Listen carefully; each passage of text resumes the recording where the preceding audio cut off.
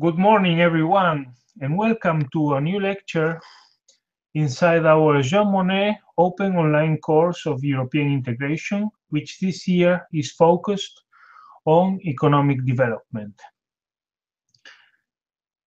The topic we are discussing today is a very important topic. It is usually a topic of great interest for students, especially for those who do not know much about how the European Union works. And especially also for students that come from countries or regions that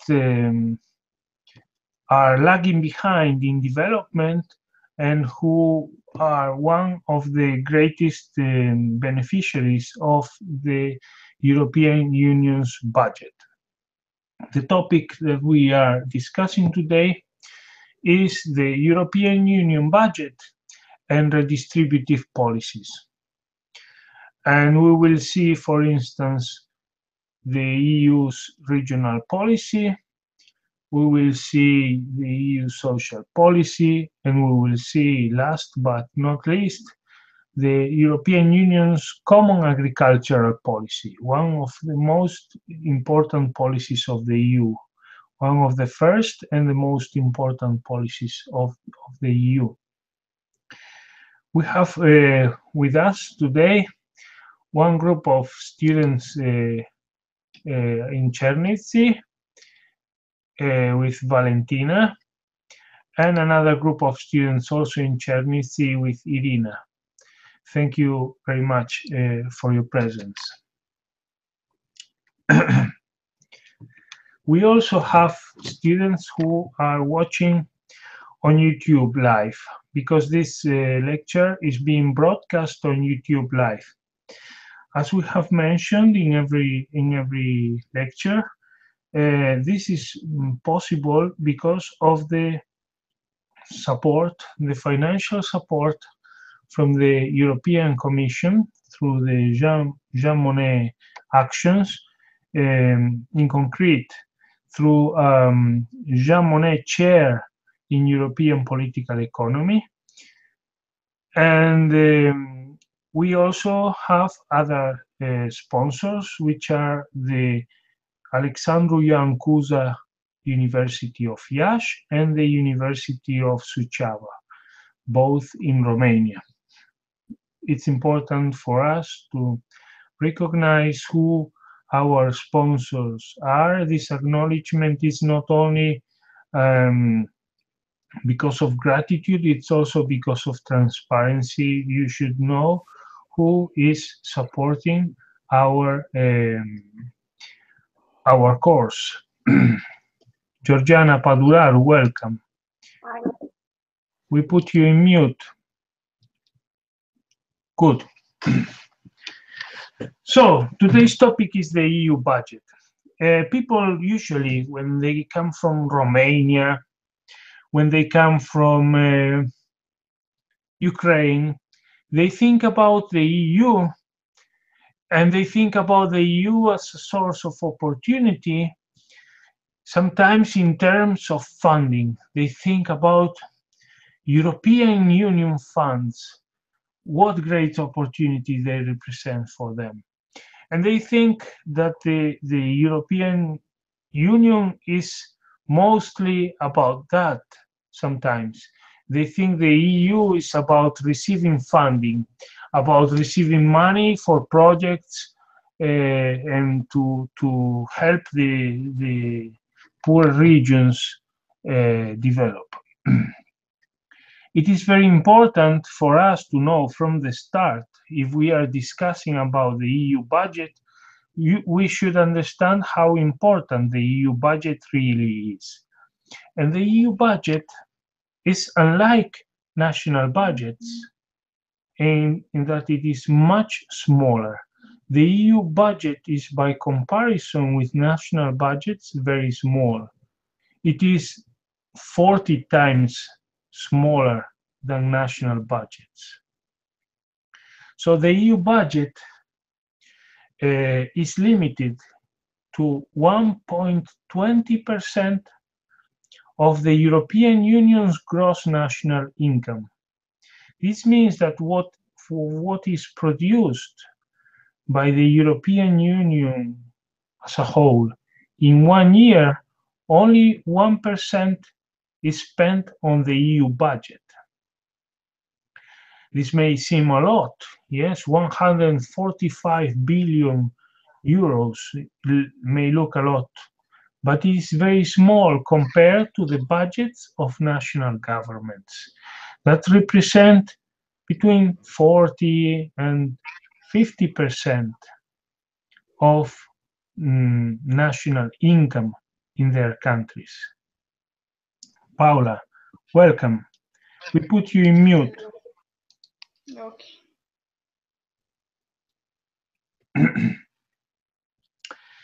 So the idea about the EU budget is that it's small.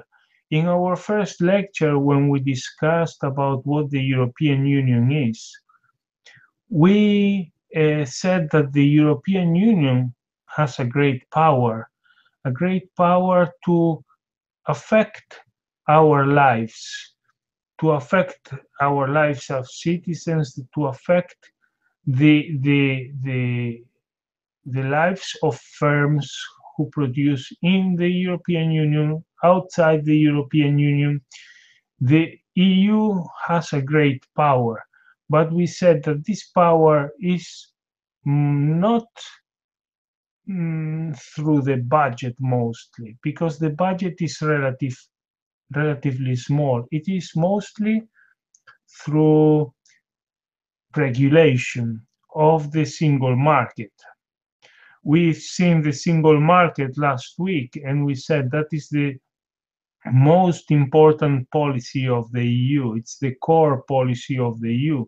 And the other policies sometimes are created to make the single market work better.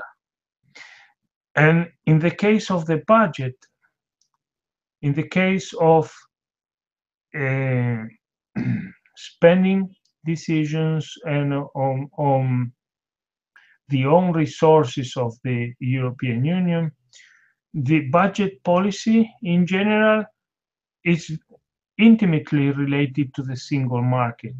Some authors say that the EU budget and most of the expenditure policies of the EU are side payments, are side policies for the main policy, which is the single market that we saw last week. But today we will see the budget. And even though we say that the budget is small, the budget is just 1.20% of the EU's gross national income, the EU budget can be very important, and it can have a great effect on the European Union. Valentina, I put you in mute again.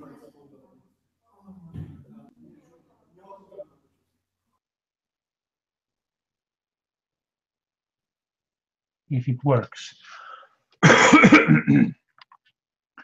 Okay, so the EU budget is small, yes, but for some people, the EU budget can be very important.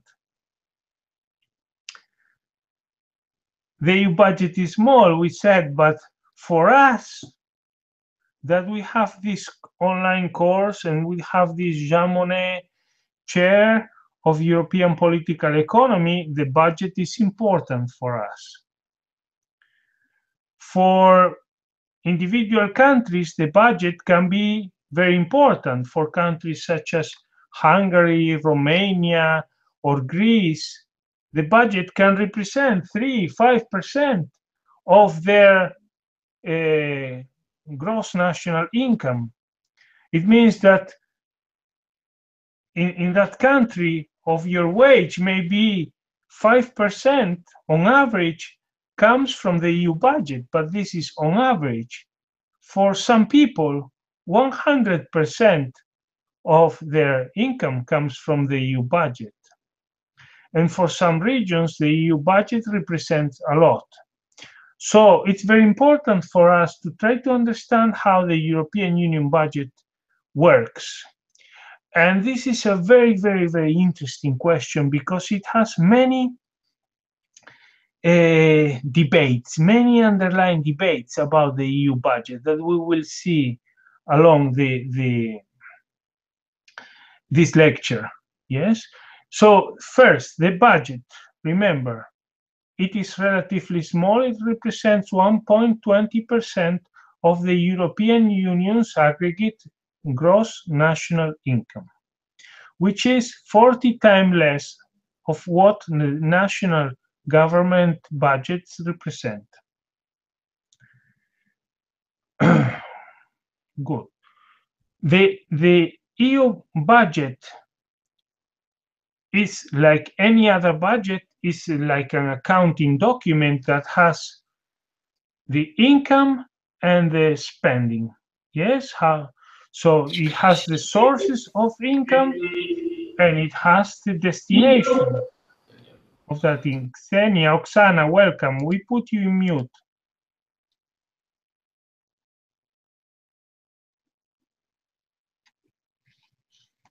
I think they're having problem with Valentina's group in Chernivtsi, and they are connecting and disconnecting with different accounts. So the budget. Let's start with the source of the budget. Where does the money come from? The money in the budget, initially, when the European Economic Community was created, it came from contributions from member states. So member states, they contributed money. Each member state was assigned a contribution that they should make to the European Union budget. But soon after the creation of the European Economic Community, and mostly when the Common Agricultural Policy was created, promoted by the French government, the French were especially interested in the Common Agricultural Policy because their country had a lot of agriculture. And the French insisted that the EU should not be based only on national contributions, it should have a system of own resources. So the EU should be financially autonomous, not depend only on the contributions from the member states. And the system of own resources was created then. And nowadays, the own resources of the European Union cover three main sources of money, which are first the so-called traditional own resources, which are usually the customs duties and sugar levies, agricultural levies that are collected by the European Union at the external borders from third countries that want to export into the European Union. These import taxes, they do not go to the governments that control those borders, they go to the European Union budget. And these are called the traditional own resources. So when, for instance, a Chinese ship comes to the port of Rotterdam in the Netherlands and brings some, I don't know, mobile phones or whatever, and they have to pay import taxes into the European Union, this money goes to the European Union budget. Only 20% of that money remains for the Dutch government for the collection costs. It's like for the administration costs of the system, they keep 20%, but the other 80% goes to the EU budget. These are called traditional own resources. The second own resource is based on VAT. It's based on, do you know the value added tax? I don't know if in Ukraine there's a value added tax. In Romania, they also have one. They call it TVA. In Spain, there is one. They call it IVA. In the UK, there is one. They call it VAT. The value added tax, it's how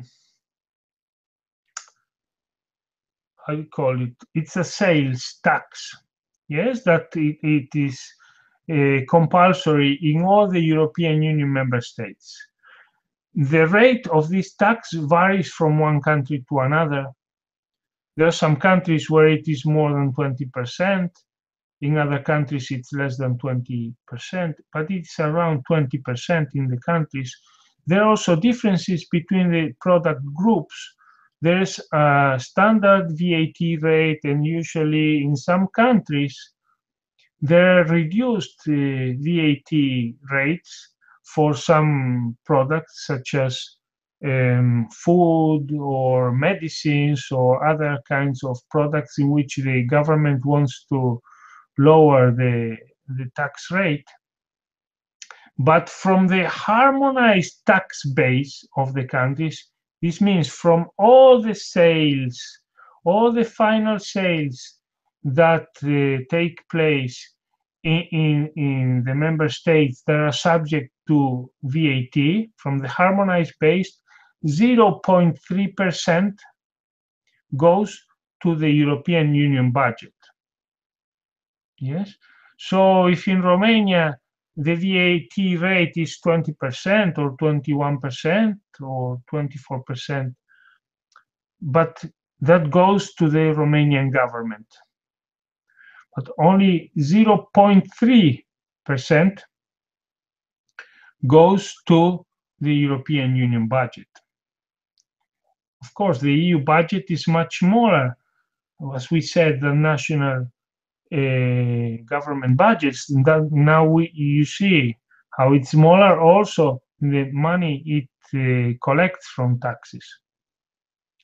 And finally, the third own resource is based on national contributions from the member states based on their national income.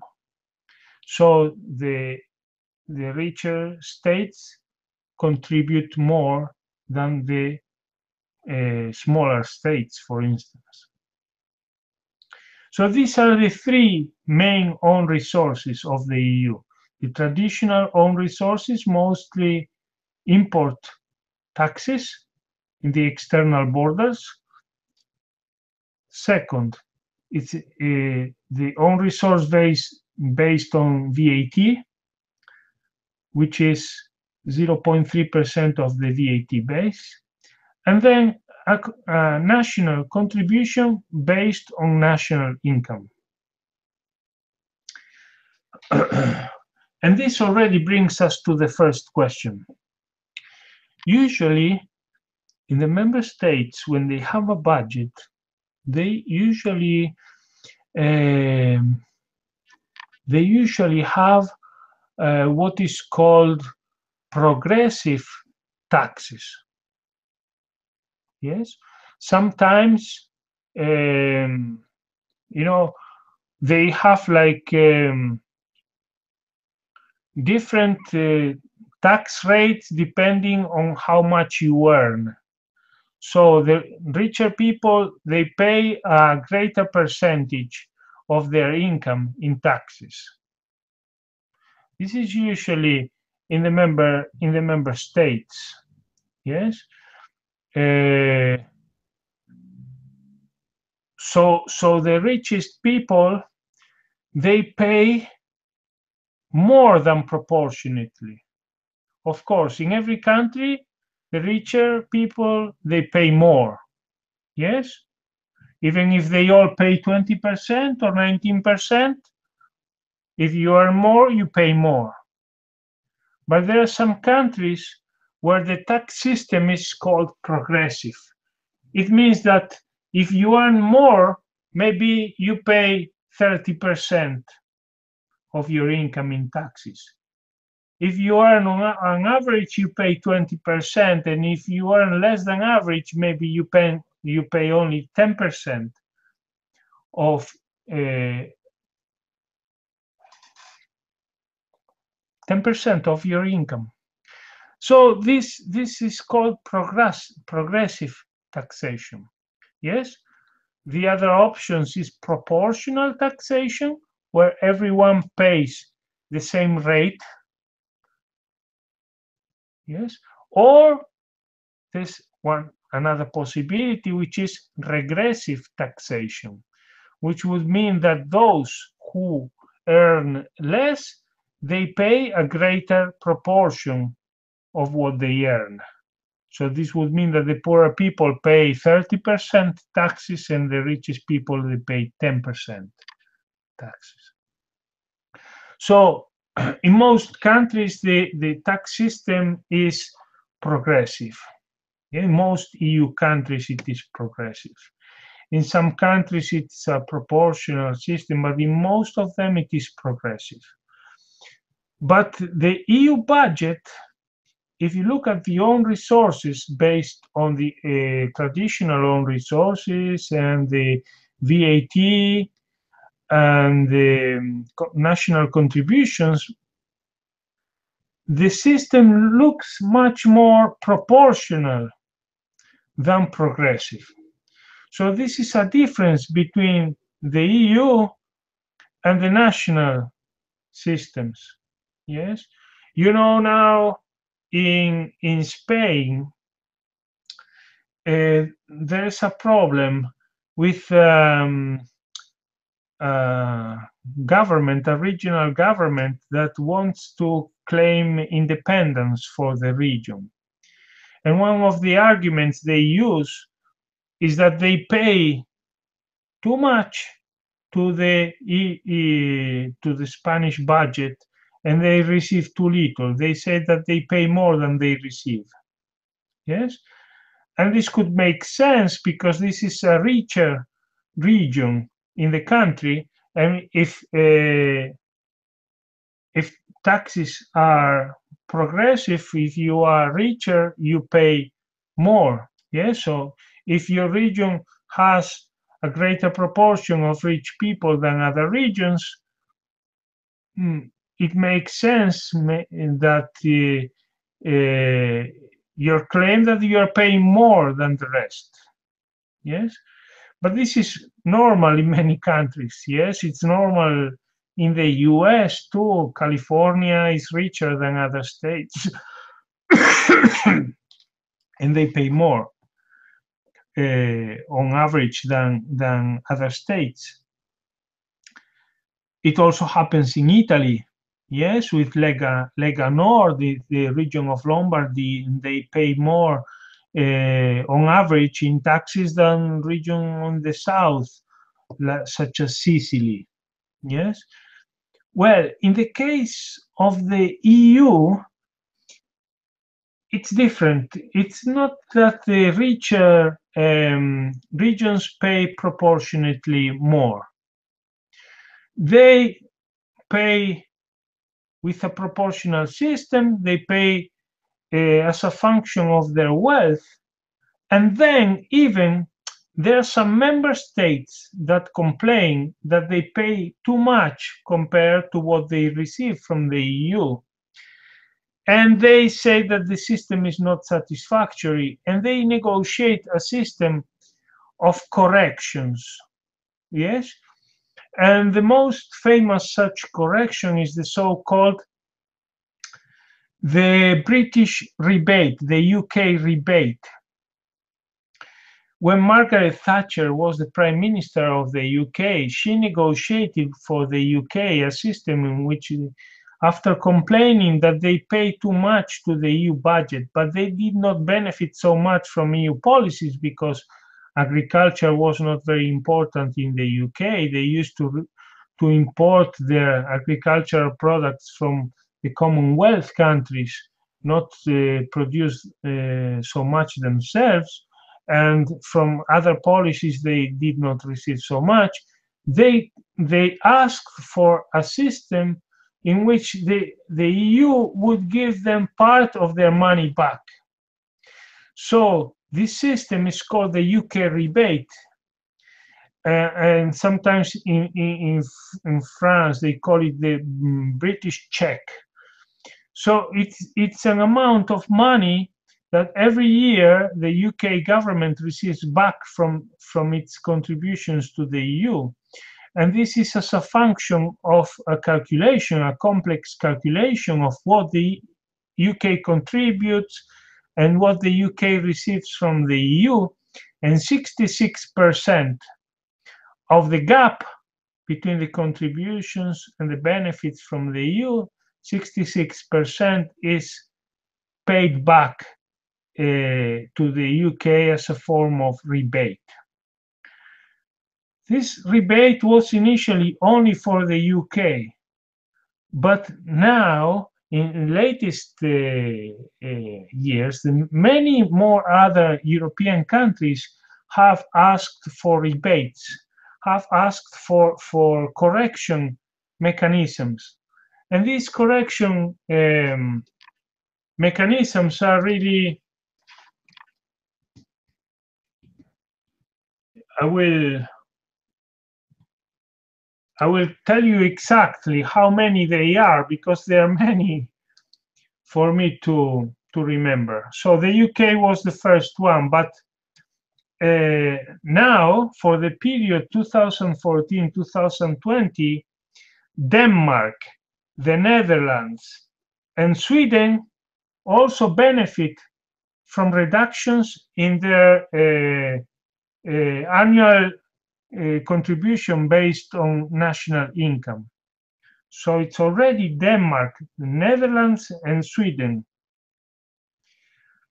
Then also Austria benefits from a reduction because they also claim that they pay too much.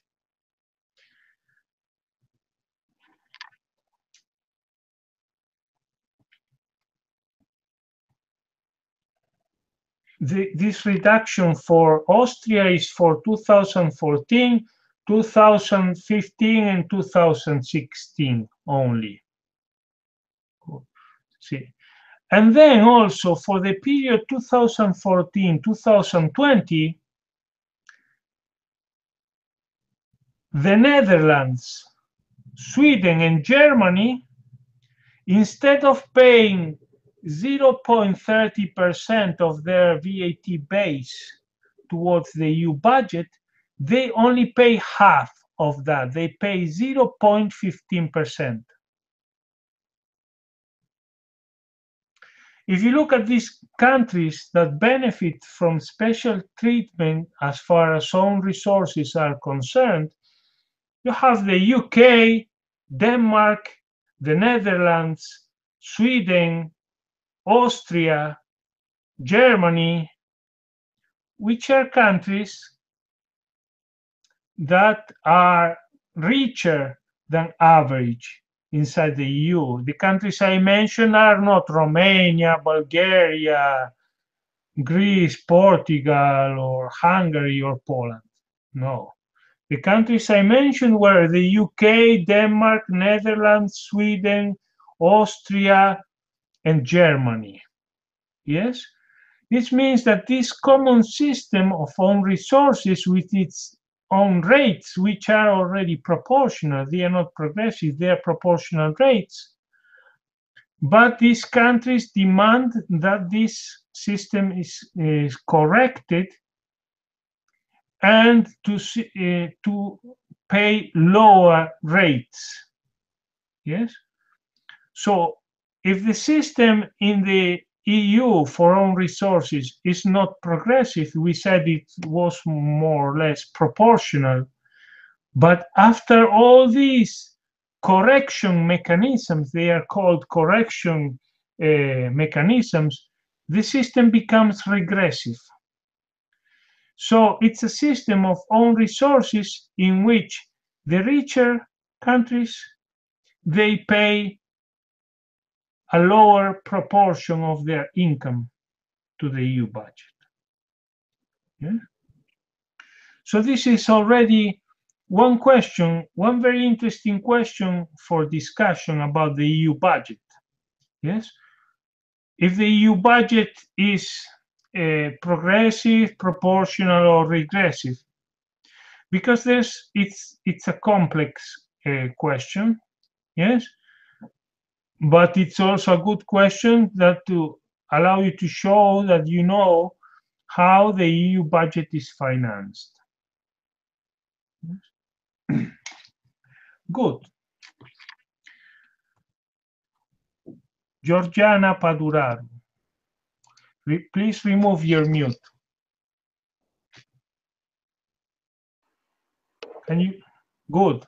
Hi. Hi, Georgiana. So tell me, Georgiana, you know, we have many students in Chernivtsi, in the group coordinated by Irina Tkachuk, who study economics there in Chernivtsi. And maybe they know more about the budget, about taxes and so on. What have you studied before? I studied letters. You studied letters, yes? And what did you study there? Literature or what? Yes, I studied literature of English and German. Ah, very good. So maybe this topic is a little bit difficult for you, or not? It's new. All that I hear is new for me. I hope that we make it understandable to people who do not necessarily need to be experts in finance, experts in public finance, yes, to understand. Yes, very clearly, but all the stuff are new. Yes. But it's good, you know, it means more effort for you, but it also means that you will learn more than the other people. Good, thank you very much. Thank you. How about Paula Rashkitor? Can you remove your mute?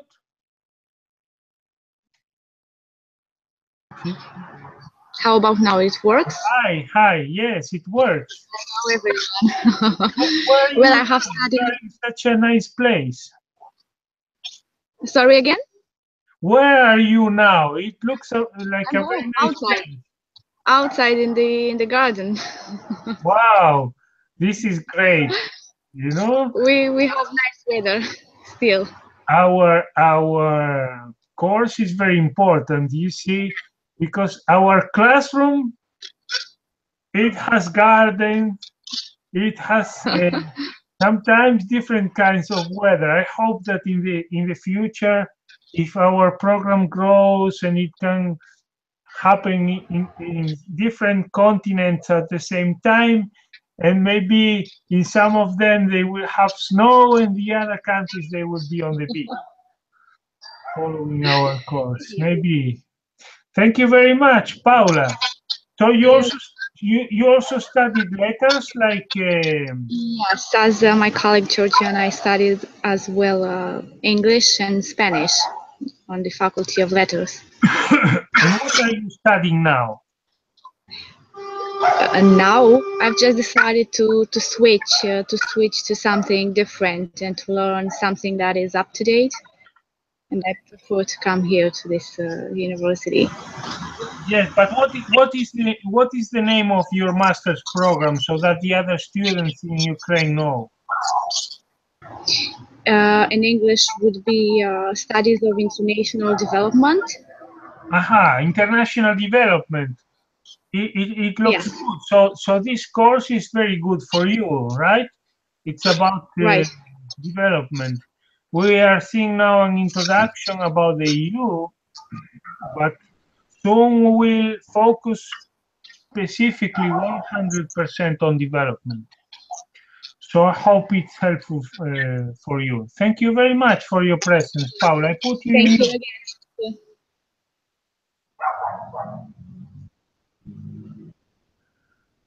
Good. Our students in Chernivtsi with Irina's group. I don't know if you have understand so far about the system of own resources of the EU, how the EU is financed. Yes, it's a small budget, yes, and it comes from the traditional own resources, from VAT, and from gross national income contributions of the member states, right? For you, I think it should be easier to understand. How about Valentina's group? Because I always, I don't really know about Valentina's group, because it's a group about international studies or something like that. Please remove your mute in Valentina's group.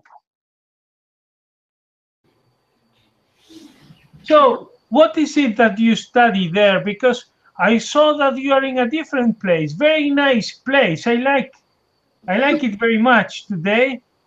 And I don't know what's the difference between what Irina Tkachuk does upstairs and what you do there. What's the difference in your degrees?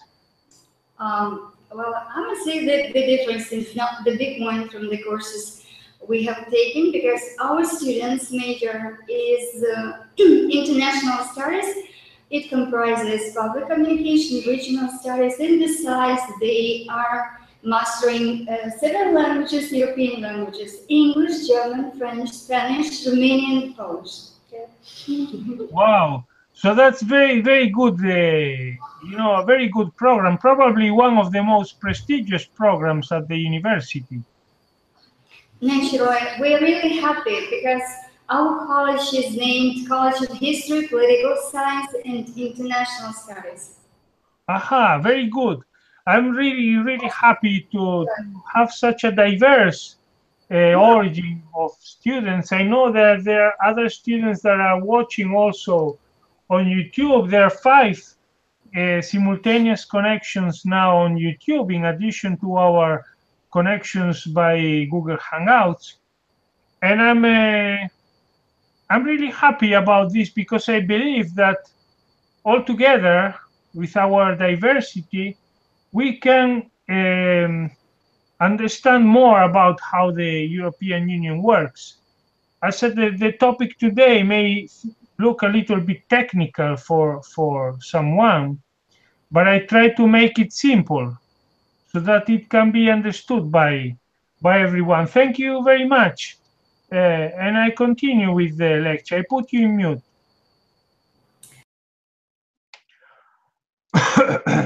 Okay, my friends, so we have seen the size of the EU budget. We have seen where the money comes from, how the European Union collects the money for its budget. Now, what we will see is how the European Union spends that budget. Budgets, they are documents that have 2 sides. They have the source of funds and they have the destination of the funds. Yes? We look now at spending, how the budget is spent. And if you look now at the headings, at the official website of the European Union, and you look for how the budget is spent, they tell you that 46% of the budget is spent on smart and inclusive growth. It's like a big heading, yes, that inside it includes regional policy, it includes social policy, and it also includes industrial policy, industrial competitiveness policy. So they have put regional policy, this means assistance for regions that are lagging behind, social policy, assistance for groups that are lagging behind, and industrial policy, assistance for firms to be competitive in the EU. They put them together under a heading, they call it smart and inclusive growth, so that it represents 46% of the budget. And then the next heading they mention is something like guaranteeing security of food supplies and quality of food and good things about food. Yes. So this essentially means the common agricultural policy that represents 41% of spending. 41%. Yes. Just one policy. The common agricultural policy represents 41% of the whole spending by the European Union. When they put together regional policy, social policy, and industrial policy together, so that they add up 46%, it is because they wanted it to be greater than common agricultural policy statistically. They wanted to show people that the EU budget is not spent mostly on agriculture. And this is just for image reasons of the EU, because sometimes the European Union is ashamed that it spends so much on agriculture and so little on other headings. Because agricultural spending, the common agricultural policy, has been the first policy in the European Union and the most important policy for expenditure. In the mid-1980s, the common agricultural policy had grown so much that it represented 2/3 of the budget. 2 out of 3 euros spent by the EU in the mid-1980s was spent on agriculture. And sometimes this is policies that are considered by some people as inefficient, by subsidies to farmers or other kind of policies that are controversial. Yes, there are some people who defend those policies very much, mostly farmers that benefit from them. But there are the people that complain about those policies. They complain that these policies are bad for consumers. They complain they are bad for taxpayers that have to spend almost half the EU budget on agriculture. And it is bad also for third countries, because it's bad for other countries that also produce agricultural products, usually less developed countries, and they cannot export to the EU because the EU market is protected in the framework of the common agricultural policy. Some people also complain about the common agricultural policy, and they say that's even bad for the environment, that the common agricultural policy, sometimes they can encourage to produce too much, and it's bad for the environment. Although nowadays the common agricultural policy has been refurbished, and it's now more, it cares more about the environment, but still it's one of the criticism. You see that there's a seminar question, I think, I don't remember exactly, but probably I have included in this course about the common agricultural policy. This is an important topic for our course, because you know that this course is simultaneously offered in 5 different places. It's offered at the University of Iasi, where there are students that care a lot about the international development. It's offered in Suceava, it's offered in Chernivtsi, and it's offered also in Zhytomyr, National Agroecological University. So I'm sure people from Zhytomyr will care a lot about today's topic in particular, that will deal, among other policies, with the common agricultural policy, because if it's the most important policy in terms of spending, yes, then in the headings you can put 3 other policies together to be greater than agriculture, yes, but in fact agriculture represents 41%, yes, and the others that represent 46%, it's the addition of regional policy, social policy, and industrial policy. Good. On the spending side of the EU budget, the spending is much more progressive.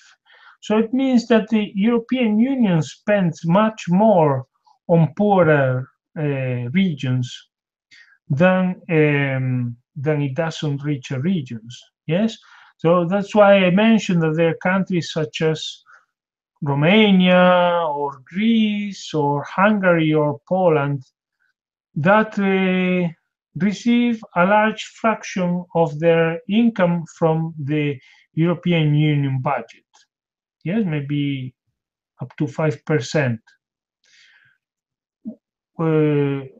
which is much compared to other countries that receive less. We saw that the case of the UK, they complained that they received too little and they wanted their money back. Yes, and Margaret Thatcher got this UK rebate. She got 66% of the money back. Yes, but now other countries also want their money back. But this is because when it comes to spending, the EU helps the countries that are lagging behind more than the other countries. Yes, and but anyway, what happens is that the system of allocating expenditure has to be approved by the member states of the European Union politically. And how is the budget made? The budget is made firstly every 7 years. There's what is called the multi-annual financial framework is approved, which is like a framework that serves for programming purposes and also for budgetary discipline for the next 5 years, and that establishes some caps on spending caps. And this is what determines, for instance, that the EU budget cannot represent more than 1.20% of the European Union's gross national income. This is a multi-annual financial framework. When we discussed about correction mechanisms, we mentioned the period 2014-2020, because it's a 7-year period. It is the current financial framework covers from 2014 to 2020. These financial frameworks, they need to be approved by member state governments in the council by unanimity every 7 years. They need to be approved by unanimity.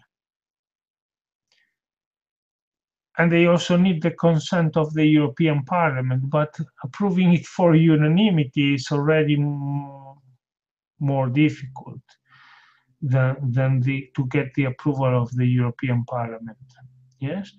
So the Commission prepares a multi-annual framework that needs to be approved by unanimity by all the member states. And this means that sometimes spending by the EU and the budget in general, we saw the correction mechanisms, and we see even about spending, spending is money spent on some strange things, such as the Fund for Adjustment for Globalization. And for instance, that gives money to the Netherlands because there was a General Motors factory in Antwerp, and there are many people who lose their jobs because the factory moved elsewhere because of globalization, and the EU budget gives money to those people too. It is not because they care more about a worker in the Netherlands that earns 2,000 euros per month than a Romanian person that earns 200 euros per month. It's not that. It's something more simple than that. It is that the budget of the European Union needs to be approved by the member state governments. And when the member state governments, they discuss about the budget, sometimes or often, what they care most about is to get the best possible deal for their own country, because they want to be re-elected in their own country. Yes? If you are a Romanian minister and you go to Brussels to discuss the budget, you want to bring the best possible deal for Romania, for Romanian voters, that will determine that you will continue in power or not. And the result of this is that sometimes the budget is a little bit strange. I remember, sometimes I tell you stories, I tell you anecdotes. Yes, they are just stories, they are anecdotes for you, for it to be easier for you to. But of course, you need to read and you need to learn from books and you need to learn from data, not just from anecdotes. Yes, but anyway, they are illustrative anecdotes. In the year, I think it was 1999, probably, yes. I was a Robert Schuman Scholar in the European Parliament. And as part of this period that I spent there in the European Parliament, they sent us to try to know the other institutions. And they paid us, I was based in Luxembourg, and they paid us trips, for instance, to Brussels and trips to Strasbourg, where the other headquarters of the European Parliament were. You know, the European Parliament, it is based in Brussels, in Strasbourg, and in Luxembourg. Yes, I was they sent me to Brussels once, and they invite me to attend a lecture at the European Commission offices there that was about the financial framework and about the negotiations. We are now in the period that is 2014-2020, but at that time it was the period 2013. And it was being negotiated then. And the Commission officials made a presentation and they said how the negotiations would be. And they were about reforming European Union's regional policy. They thought that the EU's regional policy could work better if money was concentrated on fewer objectives. If money was concentrated, there were 5 objectives at the moment, they wanted to reduce that to only 3 objectives, because regional policy has money for regions that are lagging behind in development, that have low GDP per capita, but also for regions of other kinds, for instance, that have undergone like industrial reconversion or something, or regions that are slowly, how to say, that are very peripheral regions, or that have low population density or whatever. There were many kinds of objectives. There were 5 objectives at the moment. They wanted to reduce that to 3, and they told us how the negotiations were with the member states. And they said that they prepared Excel tables for the governments, yes, to show how the results of the new system would be. And in these Excel tables, it showed how much money each country would receive with the new system, how much they received with the old system, how much they would receive with the new system. So when the national governments went there to negotiate the regional development policy of the European Union, what they cared about was how much money they would receive themselves for their own country. Yes, and what was the result? The result was that, yes, the number of objectives was reduced formally, yes, from 5 to 3. But in practice, it was not reduced, because then in the negotiations with member state governments, they have to create sub objectives, for instance, to say, yes, we reduce to 3, but we create 3A, 3B, 3C, and to justify spending that would benefit their countries. And this is what explains why you see that in the European Union, there are some countries that are completely lagging behind in terms of development, and there are much richer countries.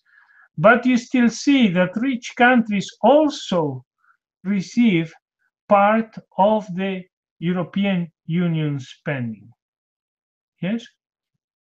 The European Union's Regional Development Fund was created in 1975. That is only 2 years after the UK joined the European Union in 1973. Until then, most of the money was spent on agriculture. And the French benefited a lot from agricultural spending, but the British, they imported many agricultural goods. They didn't benefit so much. And they also wanted some money for them. So they created the Regional Development Fund, because at that moment, in 1973, when they joined, the UK was not among the richest countries in the European community then, you know? So they asked for a fund from which they could benefit. And the European Regional Development Fund was created.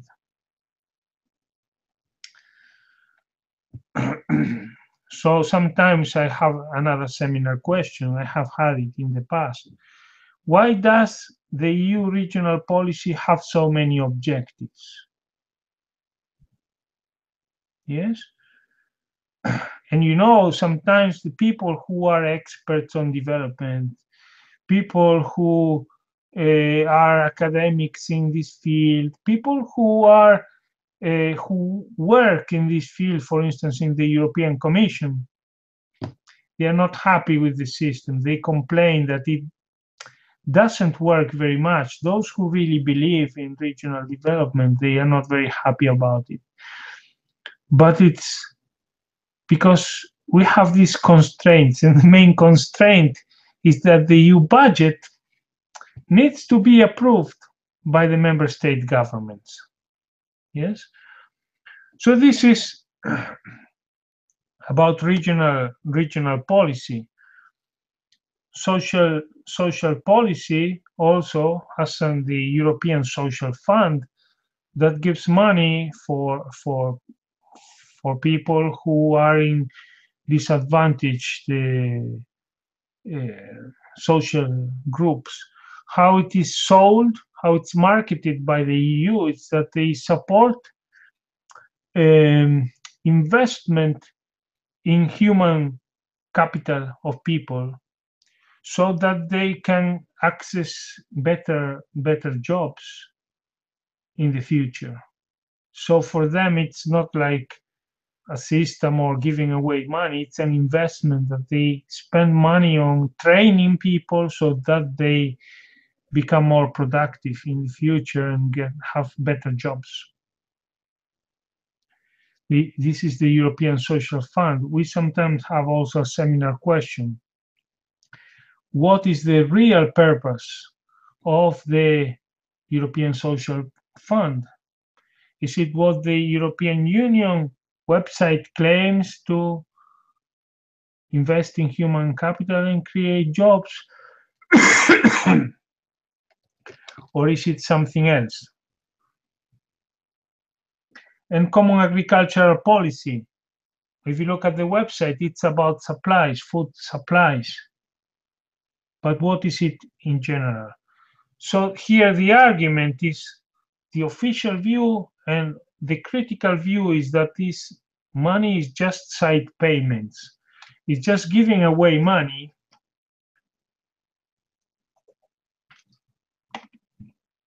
to buy support for the European Union. So, Valentina's group. Valentina, please remove your mute.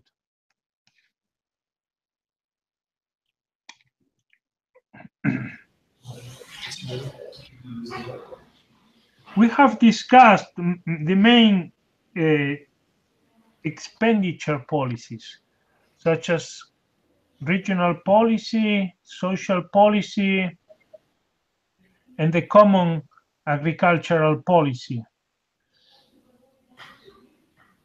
How do you see this? What do you think about these spending policies? Do you see them as an opportunity, for instance, for Ukraine in the future? Or do you see them maybe as a waste of money? You see them as inefficient, or you see them as necessary policies?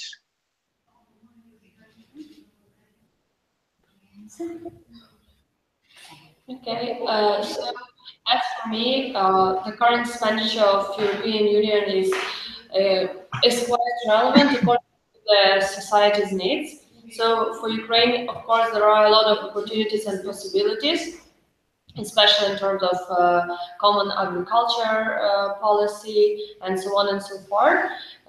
Just like the one point that maybe in future it will be better to improve that European Union spends a lot of money on the existence of the institution of the EU. I mean the staff and so on and so forth. So I read some information that maybe it can be a little bit balanced, and it's just sometimes it's too much on this point. But in general, I do consider the relevant expenditures pretty normal for the EU. Good. Would you like to see that the European Union budget would be larger? Would represent more than 1%? Or do you think it's already at a good level now? It depends on the future plans of the European Union as an institution. If the European Union wants to remain their status and their role in the geopolitical arena, I think it's okay. But if the European Union wants to upgrade the European Union as an institution, and according to some theories, maybe to change their role, so maybe the income should be increased. And now I have another question for this group. Who of you learned Spanish?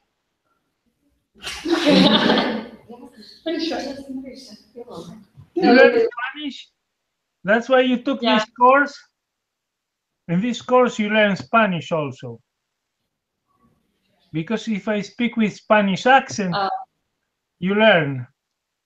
You know, sometimes I learn Romanian when my wife speaks Spanish.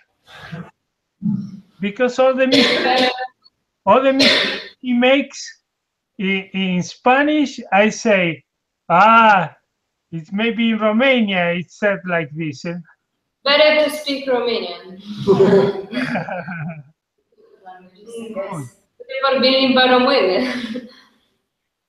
You are Romanian too there? Da, noi suntem doi studenți care știm limba română. Să știți că la Universitatea Ștefan cel Mare din Suceava este... N-am fost la școala de vară. Da, dar este acolo și un program de masterat, da? Care este predat în limba engleză și noi avem acum, nu știu, în jur de 20 de studenți care provin din acest masterat. Dar ei iau și burse pentru români din diaspora, așa se numește acolo, adică pentru români din Ucraina și ia burse pentru master acolo. Dar, din păcate, aceste burse nu sunt bune pentru masteratul predat în limba engleză, doar pentru masterate predate în limba română, care nu sunt așa de atragătoare și așa de bune. Ok, thank you. We put you in mute.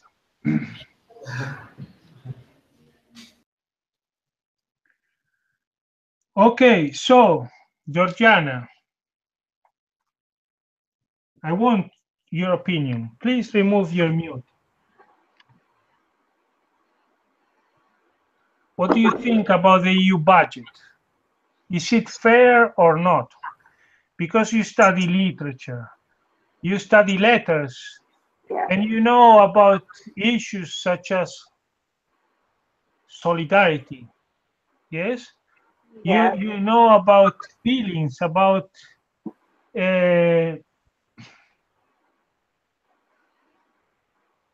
you study also at the Faculty of Philosophy now, yes? And these faculties, sometimes I fight with my colleagues there because I say, but what you teach is not about reality. It's not about how things work in the real world. What you teach is about how you would like things to be, yes?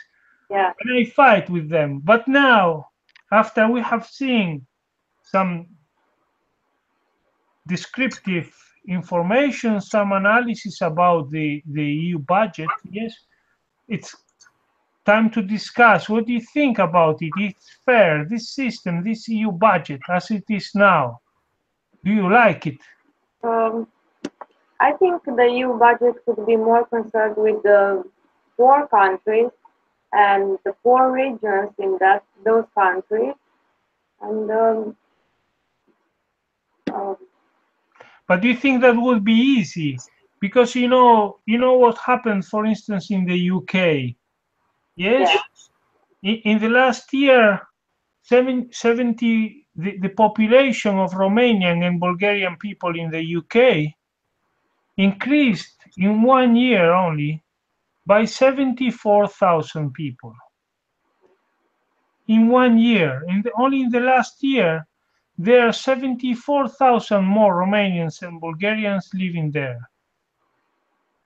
And this created problems, you know, and even the government sometimes they wanted to remain in the EU, but the majority of people voted for Brexit.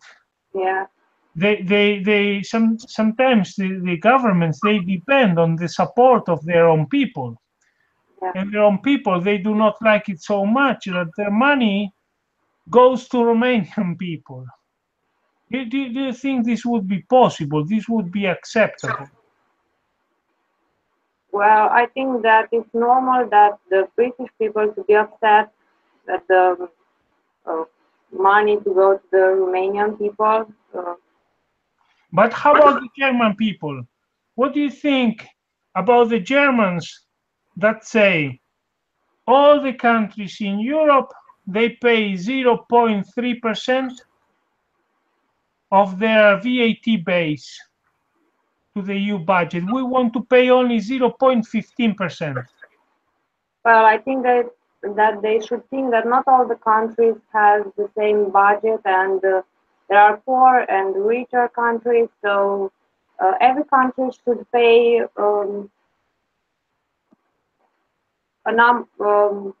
should pay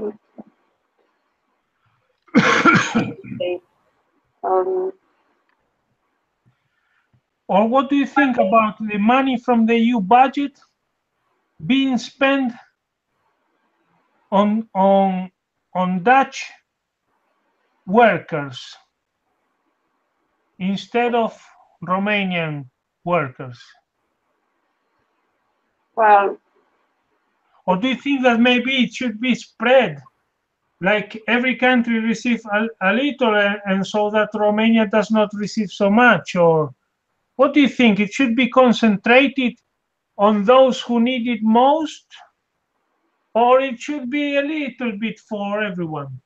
Well, it should be a little bit for everyone, but they should be aware that there are countries which need more, and with their help, maybe those countries may have a progress and may help the budget of the European Union after the help that resides. So I think they. Let's see, because now you can have the help from your colleague Paula. Let's see what she says now. Okay, I don't know. Paula, Yes. You are also specialized in letters, and you are now also a philosopher. Yes, I'm specialized in letters, but I was living in UK for a certain time of period and worked there, and I can say that people and foreigners and everyone pay lots of taxes to the government, you know. I don't know, but a perspective, in my perspective, would be that this budget is inefficient for the moment. Because I would, I don't know, I would invest more in and donate more in the poorest countries for the moment, which really needs help. Mm-hmm. Good. How about the people in Irina's group? Irina Tkachuk's group.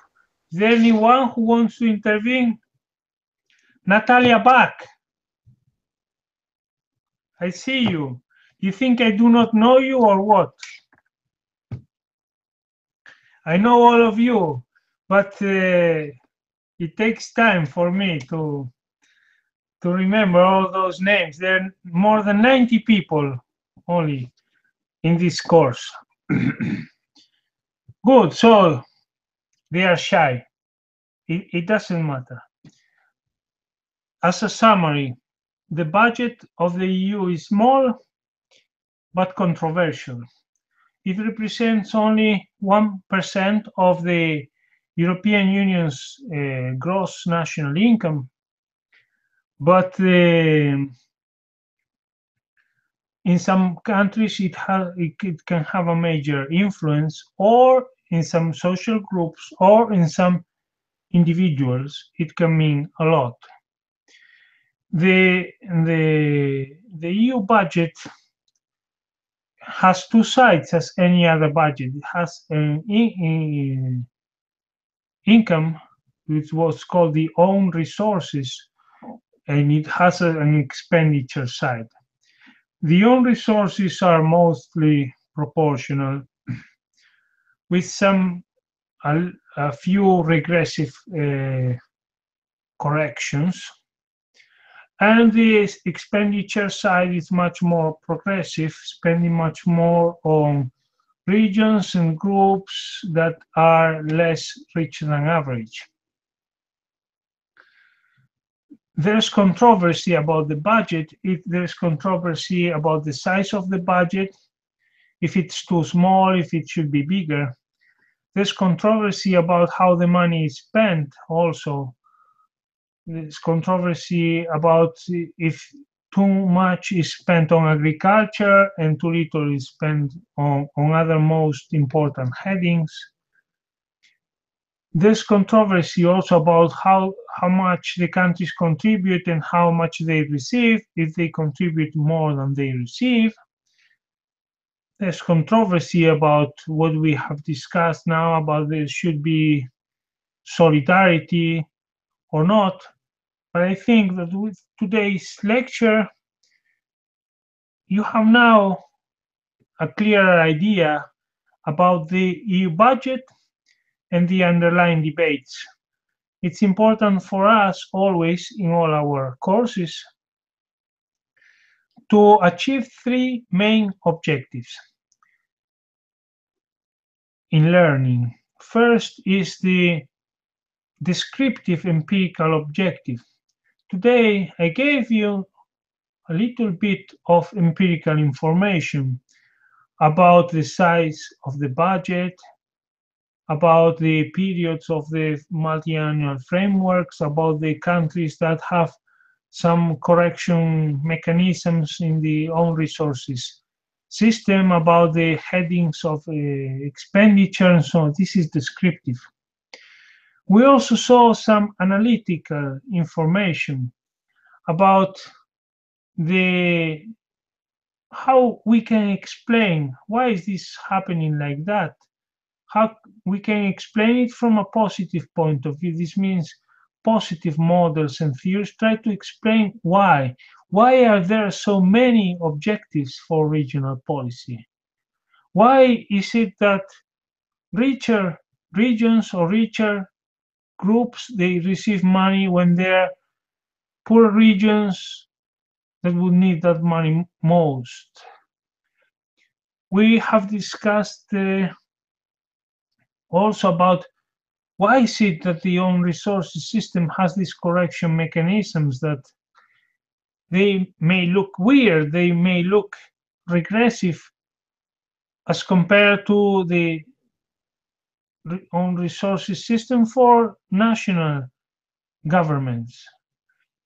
And this is about what the European Union is, how we can explain that. So this is the analytical theoretical objective, but theoretical from a positive point of view, what the EU is. But then we also discussed about if we feel that it is right, if it is fair, if it should be reformed, if it is efficient or not, how it should be reformed. And this is a third objective. This is normative, critical objective of the course. So we will always see all those three objectives. The first one, empirical, descriptive. The second one, analytical, theoretical, but positive theories. And the third one, which will be something like much more normative, critical objective. And we try to cover all those in our lectures, and you should try to cover them also in the answers that you give to the seminar questions.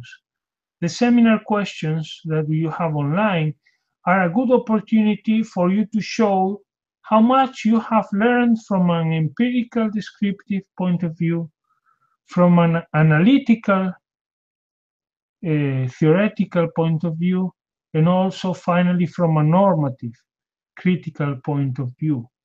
But we cannot be just critical, just normative to say what the EU should do, what we like about the EU, what we do not like, what we would like to see changed, if we do not first show that we know the empirics, we know how it really works, and that we can explain how it really works. Then the third objective is how we would like it to work, how we should change it.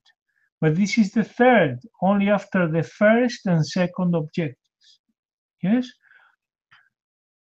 Next week, we will see another very important topic, which is also about EU policies, about home and foreign policies of the European Union. So very interesting, very current topics such as immigration, such as the refugee crisis, but also sanctions to Russia, the situation as a consequence of this situation in Ukraine. But we will see also the commercial policy of the EU, the trade policy with countries such as China, India, Brazil, the comprehensive agreement signed with Canada